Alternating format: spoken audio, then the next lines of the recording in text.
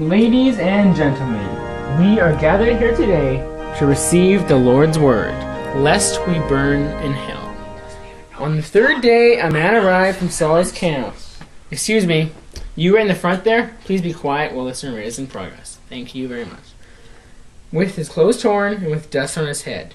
When he came to David, Sir, I've asked you to be quiet at least once. Please, I will not ask again. And when he came to David, he fell to the ground to pay him honor. When he...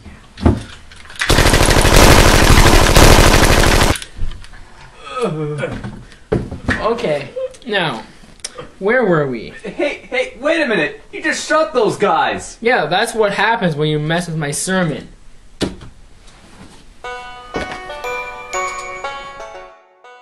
And so the lone monk walked off into the sunset, carrying nothing but his robe, his Bible, and his cowboy hat, to bring the good word of the Lord to people everywhere, and to punish people who talk during his sermons.